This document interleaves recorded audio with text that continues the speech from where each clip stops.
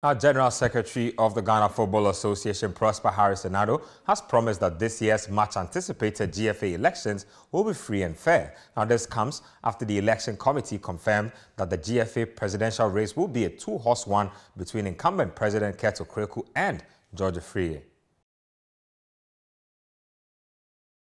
I know we are a country